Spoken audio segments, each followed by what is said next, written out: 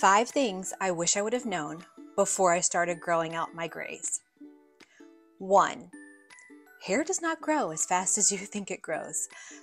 Why is it that I could barely make it 4 weeks after coloring my hair before my lovely silvers started popping out? But when I decided to actually stop dyeing my hair, it seemed to take forever. It's been 84 years. I'm a couple years in and still have not fully grown out my grays. 2.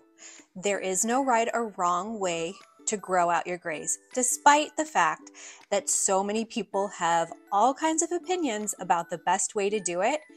You can do it however it feels best for you. I personally chose to go cold turkey. I just stopped dyeing my hair and I let it naturally grow out.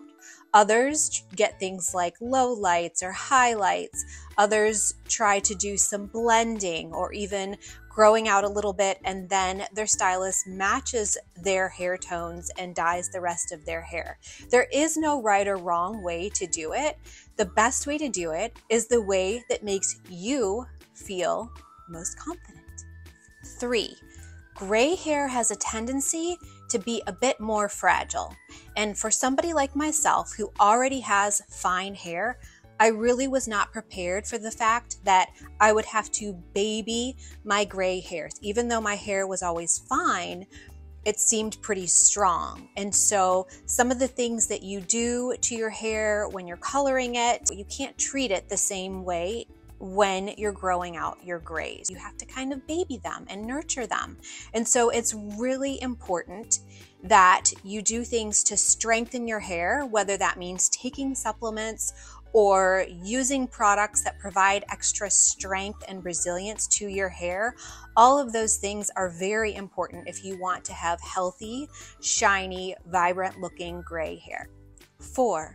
Gray hair has a tendency to yellow or become brassy when it's exposed to ultraviolet light or too much heat. So it's very important to protect your grays, whether that's by wearing a hat when you're in the sun or using a product that has a UV protectant in it.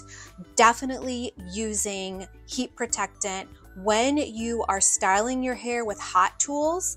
And then if you do end up with some brassy tones, you can always counteract those by using a purple shampoo or a purple mask to tone down the brassiness. Yellow and purple are opposite ends of the color spectrum. When you use those purple masks and shampoos, they will help to revive your gray, silver, white hair. 5. How much I would love my natural hair color. So deciding to go gray or to ditch the dye is a highly personal choice. And when it's time to do it, you'll know. You don't have to force it. And during the process of deciding to go gray, deciding to let my natural hair color grow out, I did have a lot of periods where I wasn't sure if it was the right thing for me to do. And even once I started doing it, I kind of had second thoughts now and then during those really awkward phases. And of course, people have opinions, strong opinions, either way about whether or not you should grow out your hair. Ultimately, whatever makes you feel most confident in who you are and the natural beauty that you have is what's best for you. So let it grow, keep coloring it, whatever makes you feel good.